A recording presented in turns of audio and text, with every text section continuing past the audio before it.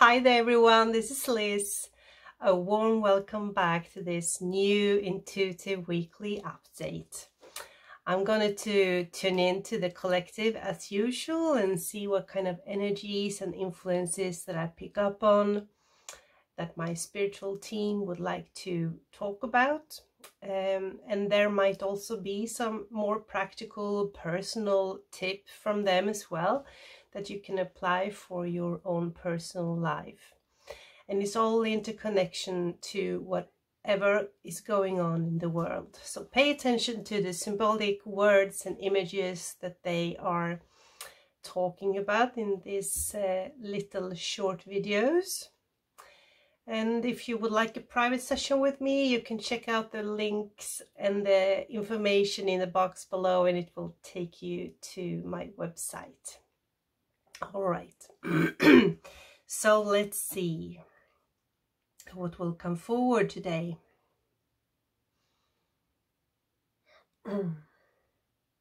So they're immediately showing me a lot of stars, and they say the phrase that we have here on earth, when you wish upon a star. And it's all about perspectives, to keep your perspectives high when it comes to life in general, but it can also be about a specific situation in your life that you should keep your perspective high and keep that energy, because what you can't see now, you will be able to see soon from above or from a broader perspective. So it's almost like you can't see the whole picture yet, so don't judge anything until you see the whole picture, or don't feel fear until you see the whole picture, or try to embrace things step by step instead of looking at things from a ground level, because now is the time to raise your perspective higher, to look at things from a higher perspective. So, okay. And when you do that, you also lift yourself and your energies from earth level and from the heavy energies that people are going through right now and trying to release. So it's also a help for you if you're going through a healing process, for example. It's good for you to always remember to have a higher perspective on life or on things, because it kind of gives you the space within to heal things, instead of trying to hold on too tightly to the healing process. That's what I'm hearing. I'm sorry, I had a cold last week, that's why you didn't see me here on screen, because my eyes were rinning so much, and I still have some things in my throat, it seems like. But I'm feeling very well, so yeah. So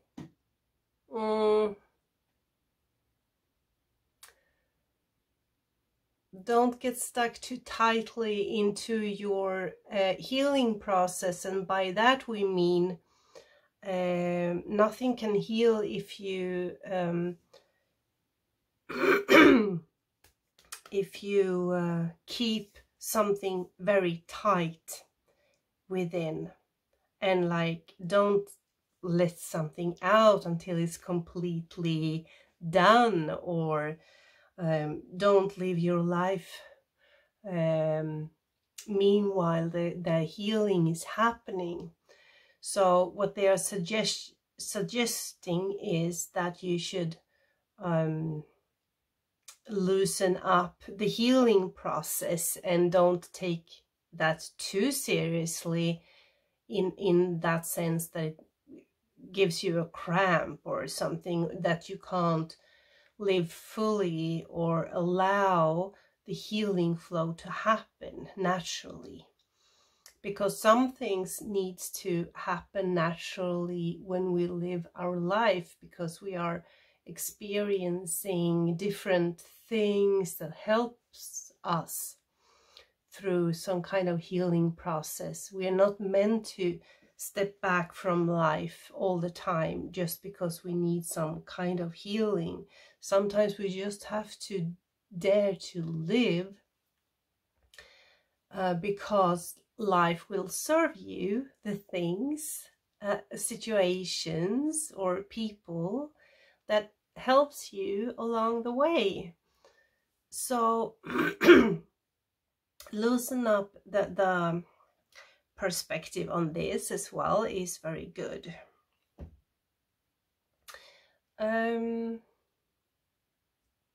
Okay. I'm sorry. Sometimes it's so funny when I get these inner images, how they try to symbolic show me stuff. And I'm seeing a lot of legs at the moment, running legs. So the legs are running, and they say, don't rush through life. And they are bringing up stress elements here. Like if you should go with the flow, but you shouldn't rush or add stress to the natural flow. So even though you're a person who try to live in a natural flow of life, or try to get into that space, there can also be added stress elements to this. Okay, because when you are only in the flow, you can kind of also lose goals sometimes, or lose the ability to make choices, or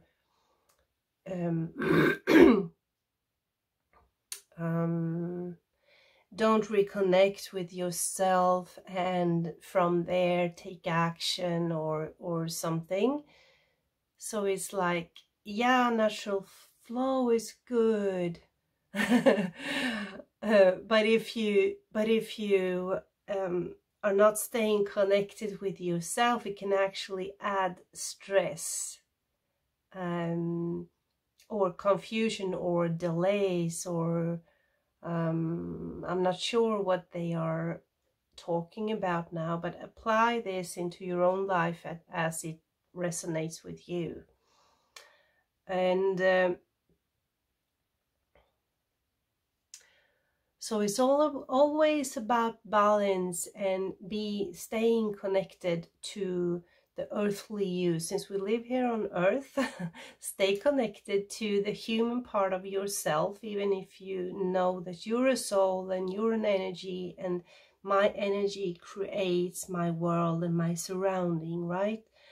But still stay connected to your earthly life, stay grounded, and be practical when you need to plan stuff, or whatever it is. So being the natural flow of things doesn't mean that you should flow above the ground. You should still stay connected and rooted, and feeling part of everyday life in a good way, you know.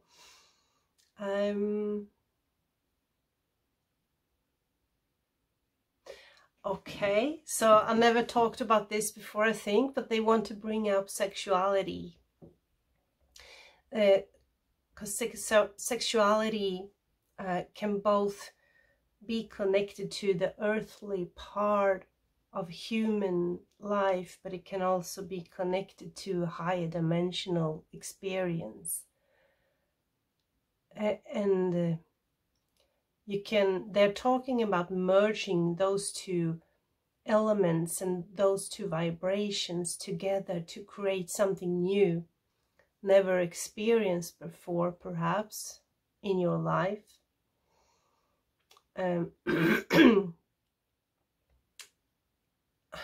So they're saying that we can, as anything else in our life, we can have sexual identities, like, this is who I am sexually, this is how I like to have sex, or we can have that kind of structure or experience. We can have both good or bad experiences. And then they kind of wipe everything away and asking you to create a new type of experience within the sexual realm. And how can you connect your high vibration and your soul energy more into your sexuality or your sexual experiences, if you're sexually active. If you're single and not sexual active with someone else, you can still apply that with your sexual energy with yourself, or the way you think, or the way you feel about this subject. And why does this come up now? It has something to do with the energies of the spring, and what the energies that flows into the earth right now, and affect people. Sometimes it can be projected as fears or anger even, or frustration. But if you tune into the higher vibration of this type of energy that I'm feeling, is actually very sexual and connected to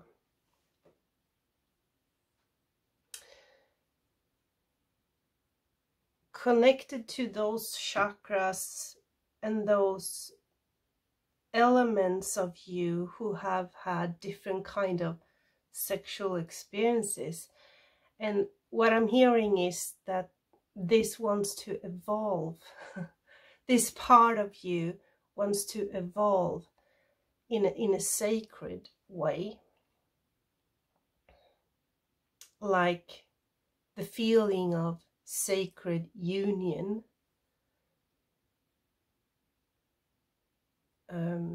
intimate sacred union. That's the word that I'm hearing. And how can that be applied to your life and to your way of thinking? So maybe through more presence, when you have sexual interaction with your partner, for example,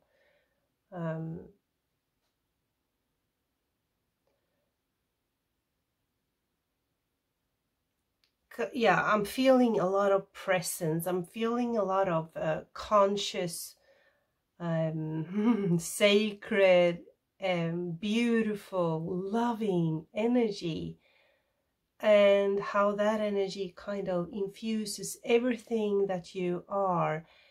So we're not supposed to be separate anymore from our mind, from our heart, from our lower chakras, from our roots. We're coming together as a whole unit. And within that whole unit, everything we are is included. So within your relationship, you will automatically want to include everything that you are in a close interaction with your partner. If you're in a relationship,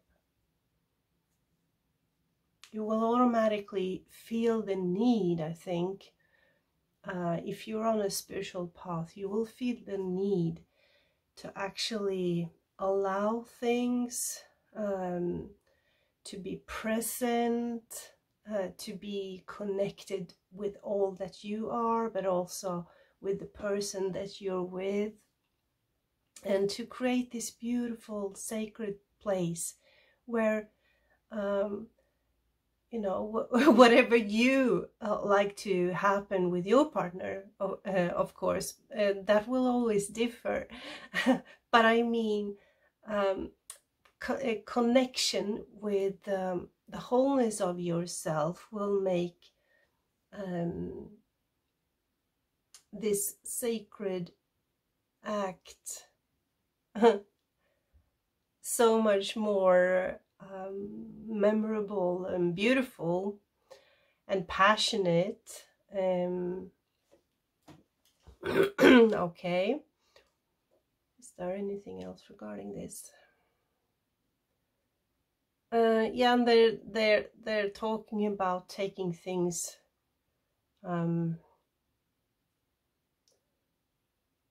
listen to your needs and your pace when it comes to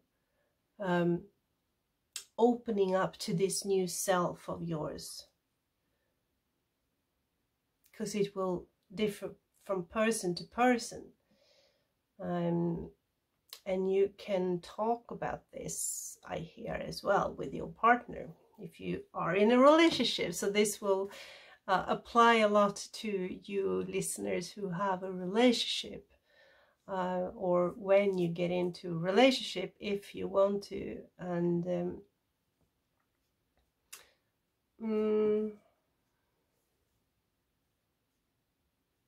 yeah, and it feels so smoothen out. I can't describe the feeling. It is like without fears, without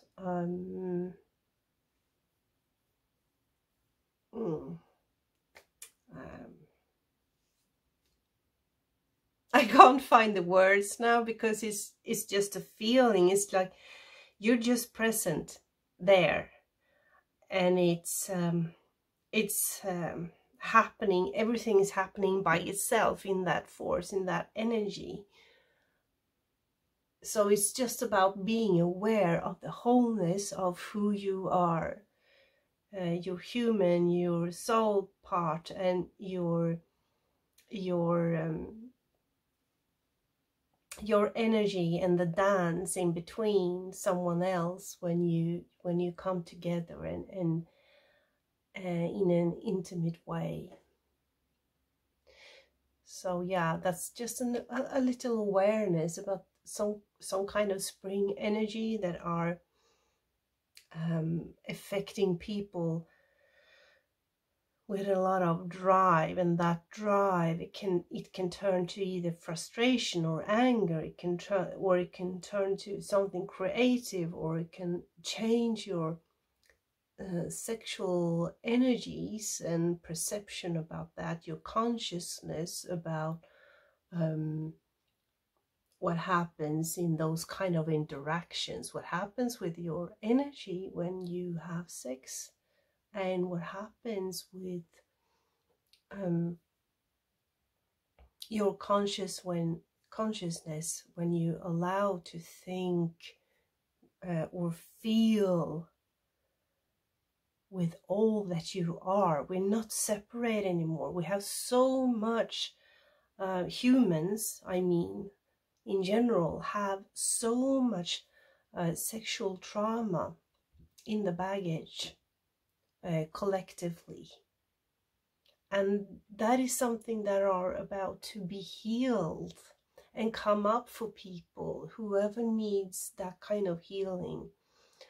And by your own awareness, this will, it doesn't matter if you have a sexual trauma or not. You might have a sexual trauma in your lineage from your grandparents, or even further away. But it doesn't really matter if you have that or not, because you still are a part of the collective, and you're still part of the development of the consciousness. And this is just one aspect of what will also be included in our development, in our awareness of ourselves, our bodies, and our connection. And okay,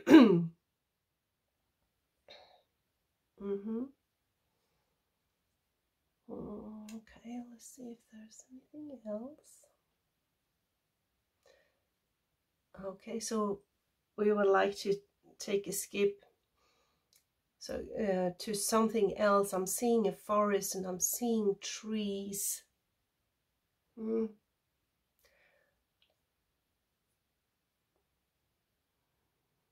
I'm smelling, I'm smelling how the trees smells and the bark. And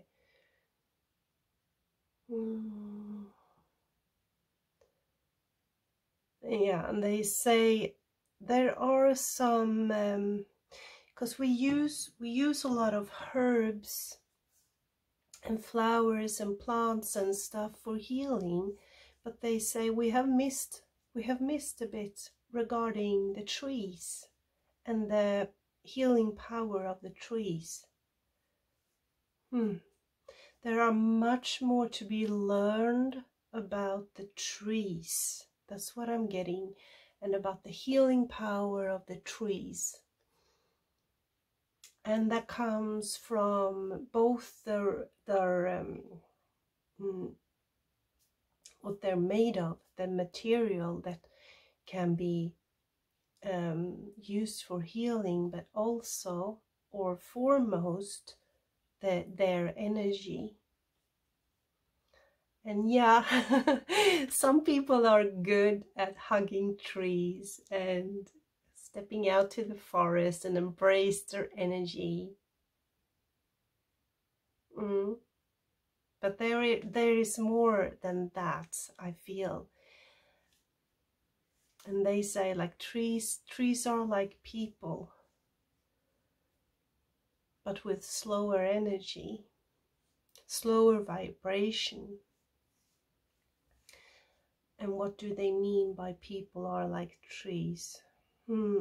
Trees are like people. They have a consciousness.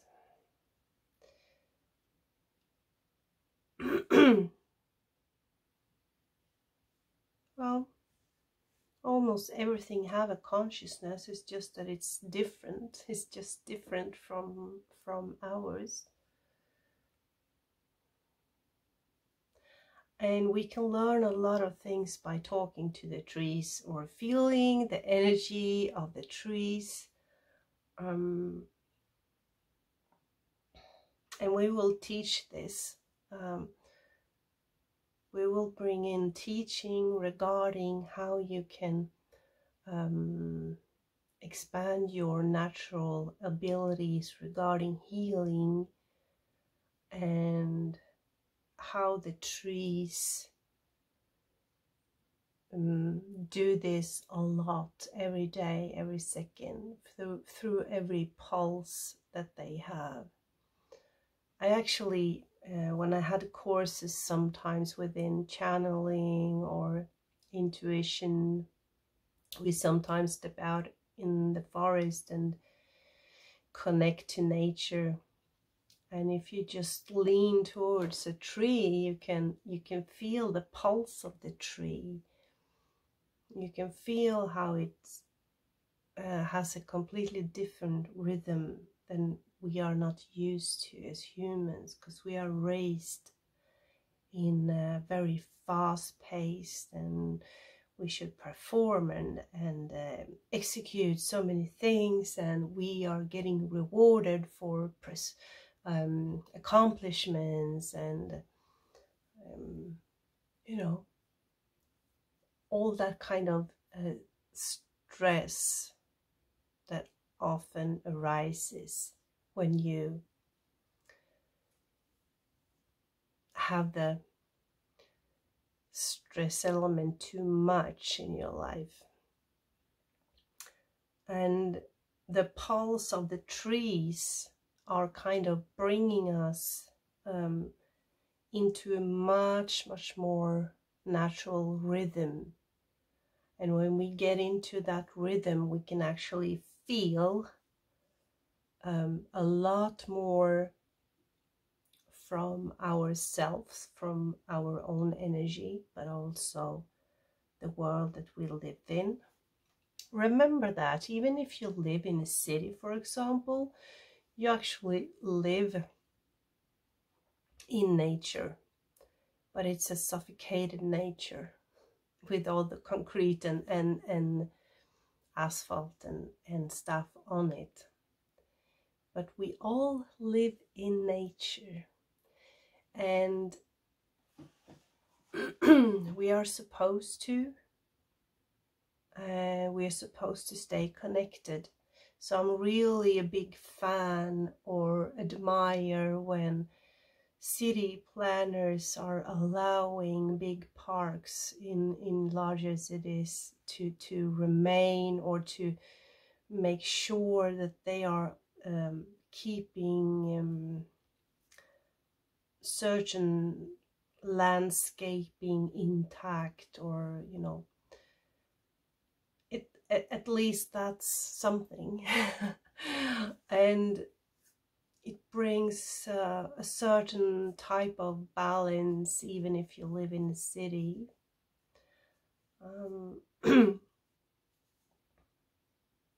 And that's why also trees are so incredibly important in those kind of places. Because where I live, I can just step out of my front door and I have nature and trees right outside here. But sometimes I'm out traveling, and you know, I like to visit cities and do different things. And I've lived in cities as well. So the trees are having a specific what do you say, assignment here on earth, like everything does. But they really help to keep the balance of the energies in specific places. So if you're sensitive about energies and keeping your energy balanced and high, you might look at how many trees do I have in my surrounding, because it's really good not only to be able to visit nature, a park, trees, or feel that energy in that surroundings, but it's also important where you live that there are planted trees nearby and regularly in the area, because they're showing me how incredibly important they are to store energy and to pulsate energy and to help the earth circulate energy somehow. I will probably go deeper into this because they were talking about teachings regarding the trees, but this is just a taste of it, and you can probably feel what I'm talking about without me putting words into it. You know, you can feel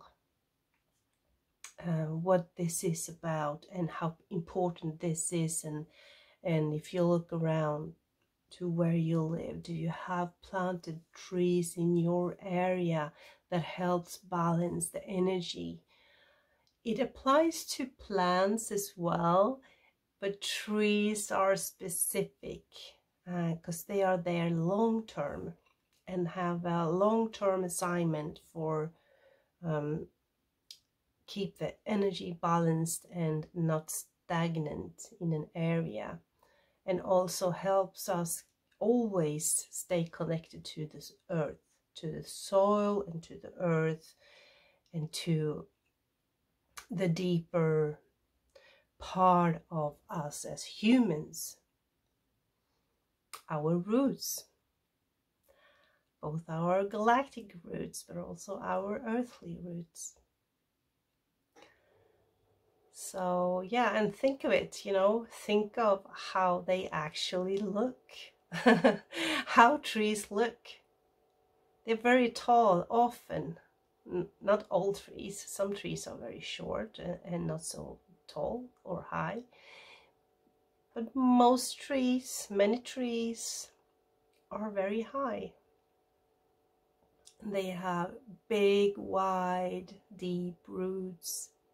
They reach for the stars, as we began with when I was talking to you.